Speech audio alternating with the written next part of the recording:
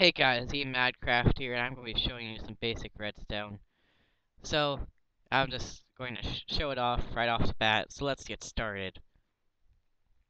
Now here I'm going to show you some basic redstone trigger mechanisms. First I'm going to show you the tripwire. Tripwires are useful for traps. You just place the tripwire hooks on the walls, and place string on the ground as the tripwire itself. So I will demonstrate the giving off a redstone pulse by hooking it up to a piston. So as you see, if I walk over it, it powers the piston. Very simple to use, very effective. Now I'll show you a lever. A lever is actually very useful because it can be placed on a wall, and it can also be placed on the um, top of a block, so on like floors, and it can be placed on the bottom of a block, like ceilings. I'll just show you here, and ta-da. So lever is pretty straightforward. If you flip it down, it will be on, powering any redstone near it.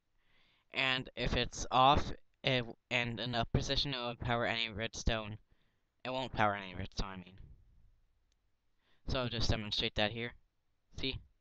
Very easy, also very effective. Now here are some pressure plates. A stone pressure plate is only activated by a player, as you can see. And if you use a wood pressure plate, actually. So if I put a wood pressure plate here, it will be triggered by items. So if I put a stone pressure plate there and try to throw an item on it, it won't be activated. Here are buttons, a stone button and a wooden button.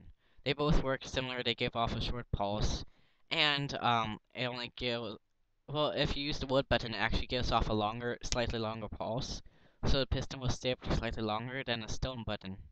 So if you pay attention to the times they go down, it's slightly different. Here's the basic redstone wire. It goes 15 blocks, and then it cuts off. As you see, it gets slightly duller and duller, and then it just gets black, like if you were just to place redstone without any power. So if I were to place something as a door here, uh, like right after it goes black, it won't be triggered by the redstone, as you can see here. So the way to solve this is a redstone repeater. As you can see, I put one up there where it cuts off, and then I can power up more than 15 blocks. Repeaters can also act as delayers, which you can set the time they delay for a couple ticks, and if you put them in a line, they delay it quite a bit. So it can be used for some mechanisms such as a timer, and as you can see, it turns off slowly too. Now I will say if you want a piston to be up, and when you actually press the button, it will be down. It will go down temporarily. Uh, you might wonder how to do this. It's actually very, very simple. It only requires one piece of redstone, like the regular redstone wire. So if I just set up a basic regular thing here with one redstone wire, it will go up whenever it's pressed. But if I actually put a redstone torch on the side of the block with a button, it will be up. Whenever I press the button, it will go down.